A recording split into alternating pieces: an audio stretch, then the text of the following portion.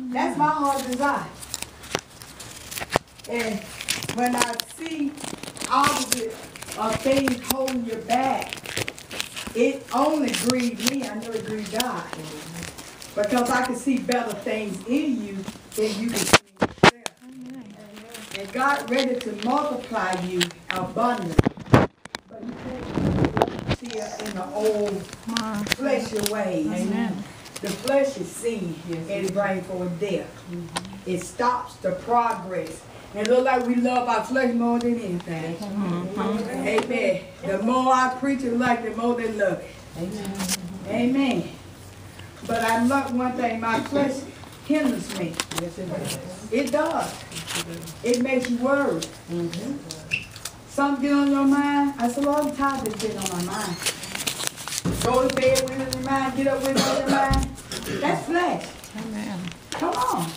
Yeah. They call it word. But you know, word is called stress. Yes, it does. Let's not stress. It calls you not to progress as God wants you to progress. Yes, Jesus. Because you're lifting up the problem on the problem solved. Amen. That's the truth. Amen. Today, we're going to go back, because you gave me 3 episodes, but today we got the 2nd episode. I want you to go to Galatians 6, verse 8. And the topic that he that sows. Your sister coming back? She said not in her car to see if the time might go away. Oh, praise God. She should have stayed in here and let her pray for you. But, God knows. God, I thank you. Galatians 6.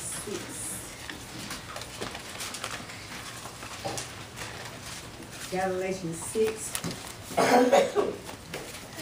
Last week I talked about and be not deceived. Yes, thank you, Jesus. And this week we're going to talk about he that soweth. And I'm going to show you how God showed me in this. He's showing in 2 ways. Amen. How we sow and how to sow, what we sow into. Amen. So Galatians 6 verse 8. Look what it says. For he that soweth to his flesh shall of the flesh reap corruption. Okay, what you gonna reap? Corruption. When you sow to the flesh, you will reap corruption. That means stress, bitterness. This is what you're reaping.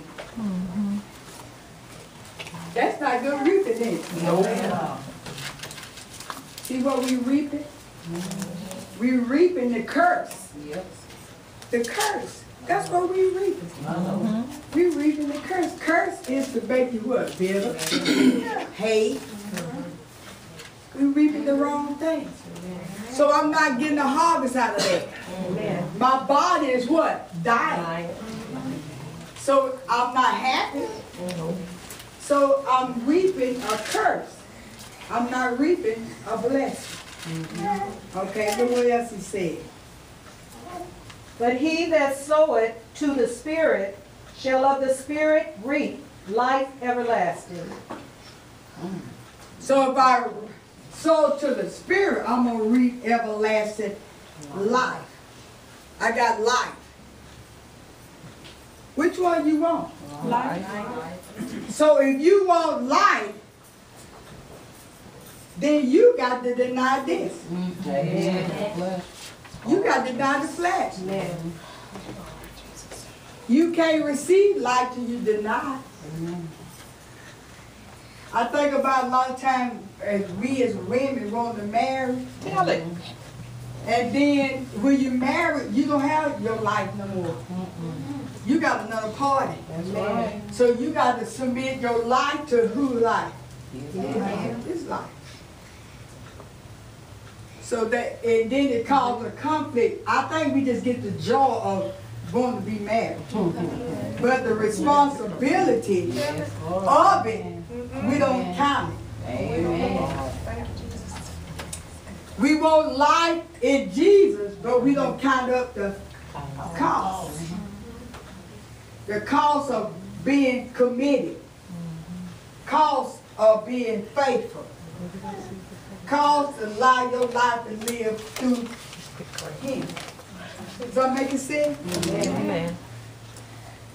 So today we need to what? Count up the Thank you, Jesus. what we gonna accept. If I'm gonna reap my flesh, I'm reaping death. But if I reap the spirit, I'm gonna reap life. Amen. Amen. So I want to live, so I got to turn from my wicked ways and turn to His ways. Amen. And you know, His ways is easy. It's just us submit. That's right. That's why He says, submit unto your husband, unto the Lord. And when you submit to the Lord, then you submit to Him. So He Lord over your life. So if He Lord over your life, then He give you life and life more abundantly. Amen? Amen. I'm going to make it simple. God ready for you to reap a harvest. He ready for you to reap the life that He set and purpose here on earth. But He first got to get you out of the carnal mind of your flesh. Amen. Amen. Amen. Lord, we live in the flesh. Yes, we do.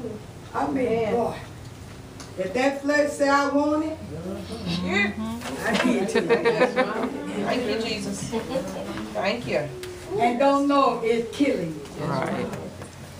You know, my God, I just heard the Holy Ghost say this. They talk about crack is bad. He said his flesh is killing you from the crack. Amen. Alcohol is killing you more than the flesh.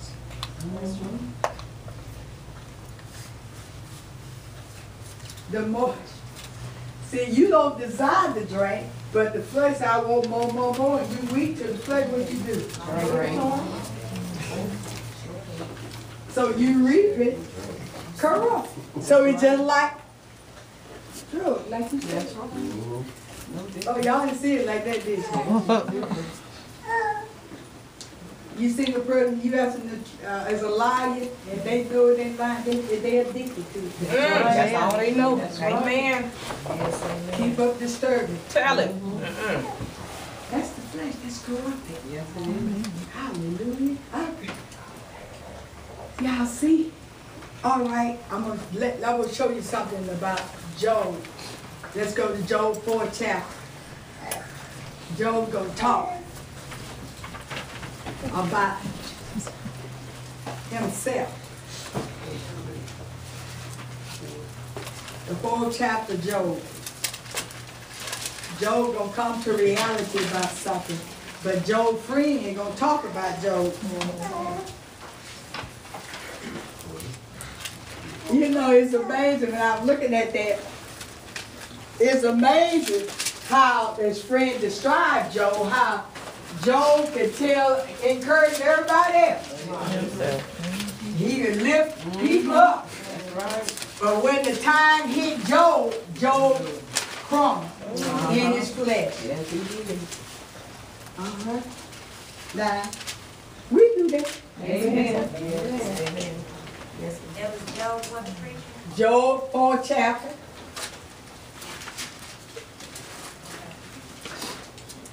And you know, that go back to what it said, admit about yourself. Amen. That's why I say you your own enemy. Amen. If you ain't strong, I ain't strong. Amen. Some area I am and some area I'm not strong. Amen. And see, Job had to realize to the point. Job had to realize with himself the stuff that he went on so bad to Job again that don't even wish he wasn't even born. That's right. He wish he wasn't even existing. That's right. See how the flesh will make you feel? When you get like that, the flesh gets so in control to the area that the enemy come in and say, won't you just take yourself out? That's right. It sure does. Amen. Because we lean too much towards our flesh. All right, look what the word says. Start at verse 1. Then Eliphaz the Temanite answered and said, If we essay to commune with thee, wilt thou be grieved? But who can withhold himself from speaking? See, he had to talk to him because he saw Job in a different form. Job was an upright man, had all it together, and he was encouraging them. But when it hit Job, they didn't understand, Job. What's the matter with you? You speak all these things. Now I see something different. Don't make it sense? Amen. See, that's why you have to be cautious of what you speak out your mouth. Because somebody else is watching you at all times. That's true. That's true. So look what he's saying to Job. So to me, he wanted to understand what's the matter with you. All right, come on. Behold, thou hast instructed many, and thou hast strengthened the weak hands. See what Job did? He done strengthened them, the weak hand, lifted them up. And he couldn't understand why you like you are. I think sometimes we speak stuff. Do we really believe it ourselves? What we speak it. All right? That is a good question. All right, look what else he said. Thy words have upholden him that was fallen, and thou hast strengthened the feeble knees. So he's telling, so this man, he had to be in this condition that Job had encouraged him. He's telling you how I felt. Job, and then here you come, you lift me up. You brought me out of my situation. I'm looking at what you said. Now, what's the matter with you? You sold me a game. You sold me a game. You sold me that you gonna come out of this, Gertrude. But when my time comes to reap some things, then you gonna wonder why my head. I'm making sense?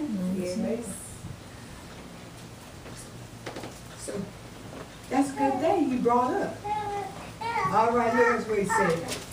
But now it is come upon thee, and thou faintest. See, now it done come up on you. Amen. Now you faint. The body is faint. You can tell me, but when it hit you, you faint. You withdraw. Amen. You get ugly. Amen. Come on. Amen. You want to fight. Amen. You don't want to go through. That's right. Amen. You get a pity party. That's right. Job was so pitiable he wanted to die. He was speaking his own death. Death. Okay. Look what he said. It toucheth thee, and thou art troubled. He said it touches thee. It didn't, how can I put this? Something just touch you. It don't mean it's going to stay on you. I think longer we grumble and holler, it stays longer. Amen. Because you holding it. Right. But if you just let it say touch it. So when Job began to lift the sickness up, it stayed where it's going to stay. If I keep lifting bitterness up, I'm going to stay bitter. Amen. If I keep not speaking, see where keeping me in there? So I sold that. I sold to the flesh. So the flesh gonna keep me oppressed. Your flesh keep you oppressed. Yes, it does. All right, come on. Is not this thy fear, thy confidence, thy hope, and the uprightness of thy ways? Oh God. Read that again.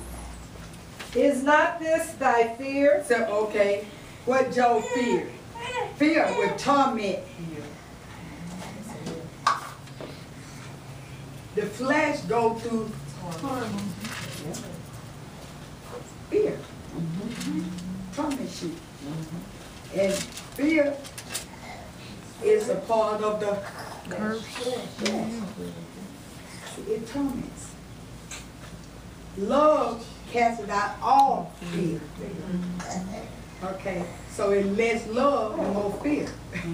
So that more flesh than spirit. Amen? Amen. All right, then come on. Thy confidence, thy hope, and the uprightness of thy ways? So see what it took from you? It takes from you. Amen. It takes. Fear takes from you. That's what the enemy come to steal and destroy. All right, the way it said. Remember, I pray thee, whoever perished, being innocent, or where were the righteous cut off? See?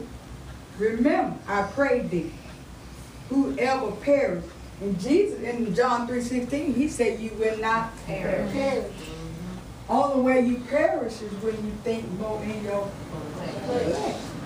He said you're not going to perish. Oh, God, thank you. Thank you. God, thank you today, God. I don't perish. When the righteous cuts off. So God don't cut off the righteous. We cut off.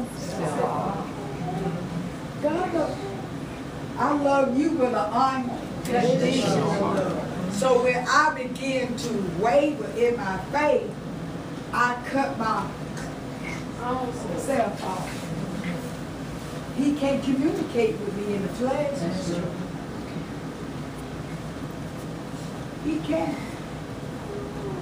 So I got to, that's why the enemy don't want you to stay calm. He don't want you to stay peaceful. He don't want you, he wants you to be in an uproar so you can't communicate.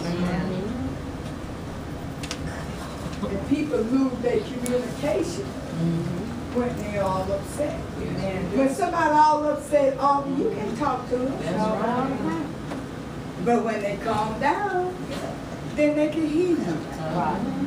Amen. So I don't mind to be cut off. Amen. Verse 8, but I want to get to it.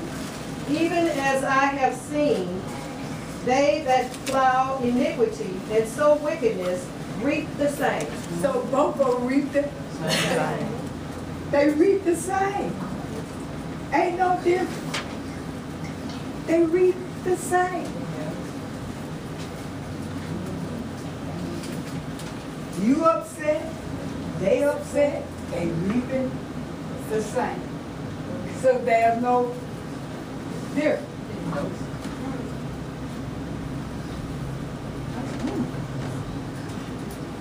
There's no difference.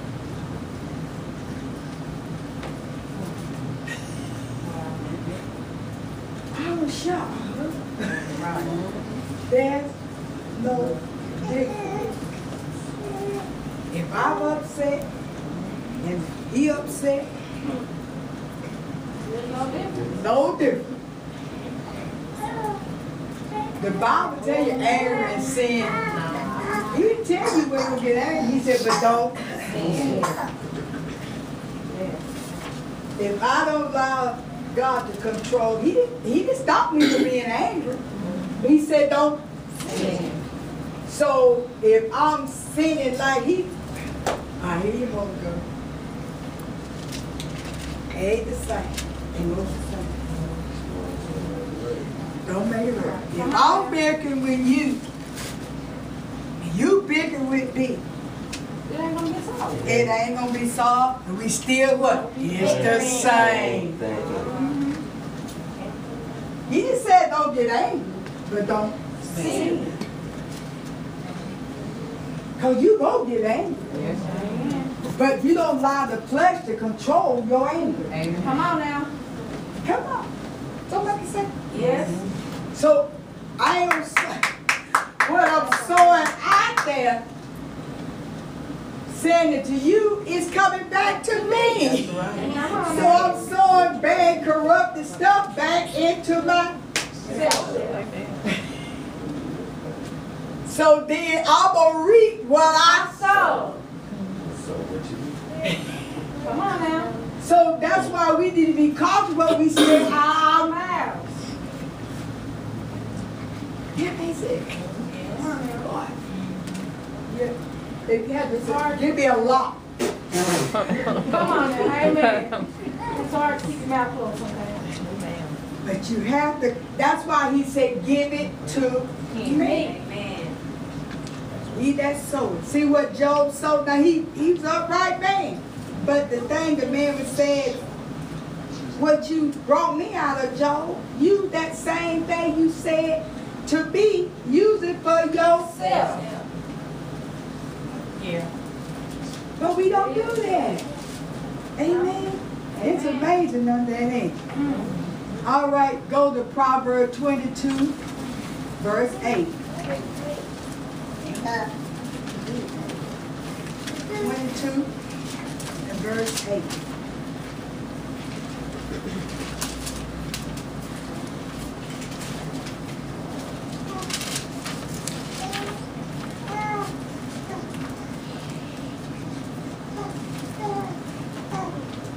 He that soweth iniquity shall reap vanity, and the rod of his anger shall fail.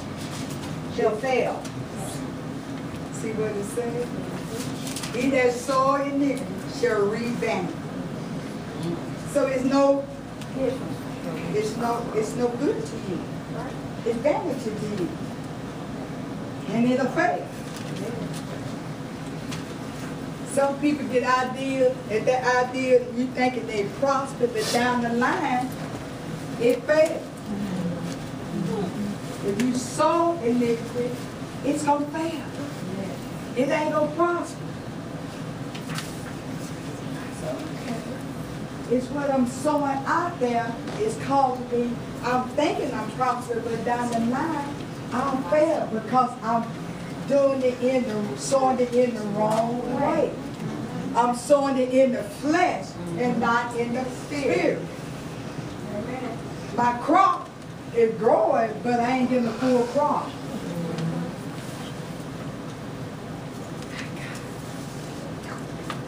So we got to learn what we sowing out here.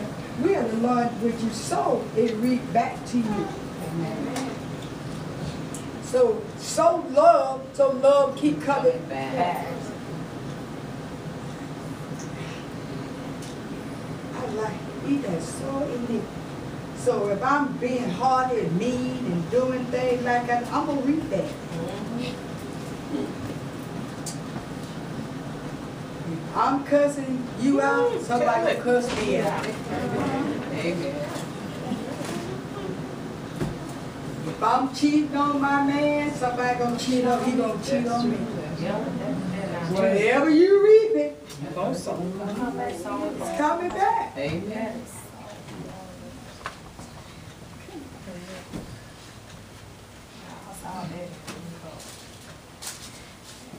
Say you saw what? You said if you cheat on your husband, that it's gonna come back, he's gonna cheat on you. I said, I saw that. Why So- somebody go through that? So that's in living. Oh. That's the word. I ain't trying to. I really, since I got in here, I learned this Bible is the real truth. Amen. If you hold on to this word and let the word work in you, it will bring life to you. But if you try to do it on your own, if I'm sitting up trying to beat you out of something, you gonna end up get beat out too. Amen. See, people think that you're getting away, but you're not getting away. So what you sow, God tried to get us in the place, sow good seed. Amen. If you sow good seed, you're going to reap good seed. Amen. I like this. It's tight, but it's bright. It whooping me too. I ain't the only one get whooped. He whooped me before he whooped y'all. Amen. He's still whooping me. Amen. I mean, he tearing my back in. Thank you.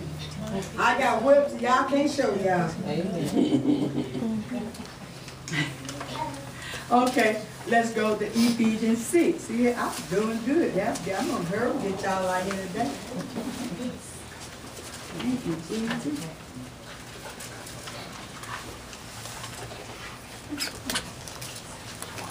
Ephesians 6, 1 through 4.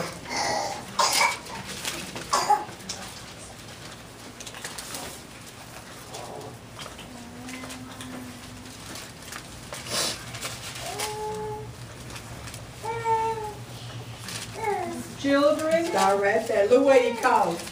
Children. So y'all ain't grown. He called you children. Children. Look what he said. obey your parents in the Lord. He didn't say your mom and dad. Who your parents in the Lord? Jesus is your parents in the Lord. He's your parents, and who is your shepherd? Jesus. Who's standing in front of you every Sunday? Jesus. Y'all ain't got that yet. Y'all ain't got that yet. Who's standing in front of you every Sunday? Jesus standing here. I'm your parents in the Lord. What he give me to tell y'all every Sunday, he said, obey it. Amen. Amen. Thank you, Jesus. Break it down. Amen. Until you recognize your parent, who I really is, and take what I say, you won't never prosper like you should. Amen. Amen. Because you won't take what I'm telling you serious, because it's Jesus talking to you. But until you look at me, who I really is, the shepherd of this house, the Jesus in me, and respect the Jesus in me, you will live a prosperous life. Amen. Thank you, Jesus. That's why he said, obey your parents in the Lord. Not your mom and dad, the one you sit and listen to. Jesus. Thank you. It make sense? Yeah. Amen. Especially if it's the truth. Amen. Then he said, for this is what? For this is right. This is right. So he telling us. All right, look what he said. Now he getting to your mama and your dad. Ain't that strange? First he talked about the house, him, through the one he's speaking to. Then he get down here and said, now what I should do? Honor thy father and mother, which is the first commandment with promise. See what he said? Honor thy father and mother, which is the first commandment with the promise. He promised you long life if you honor your mama and your dad. Not your Lord. Nobody. Cussing them out, fighting them. You wonder why the grave's so fast. Thank you, Jesus. You show. Mama tell you don't go, don't go. Y'all, these mamas nowadays, y'all too light.